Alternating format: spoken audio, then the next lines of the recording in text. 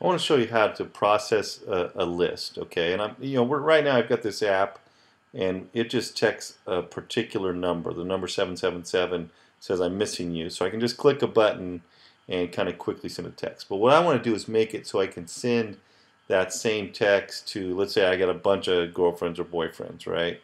Okay, so what you're going to do is define a list. I already defined one, and it's just called phone number list, and I've got all my phone numbers in here, all my friends that I want to tell them I'm missing them with a single click, right? So when I click this button, I want to text all these guys. Now I could copy paste all these blocks, right? But then it would be hard if I changed my numbers, right? What I really want this thing to do is, no matter what numbers are in this list, text all of them, okay?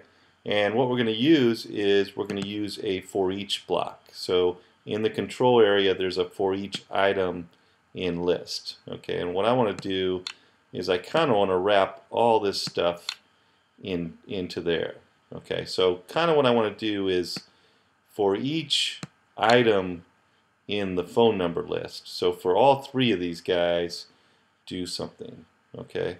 Now the thing I want to do right now, it's a little too specific. I don't want to send this message to 777 every time.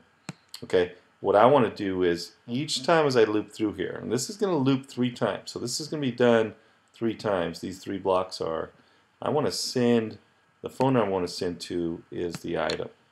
Okay, so first time through here, item is going to be 1111111. I'll send the text missing you to there. Second time through, item becomes the second phone number.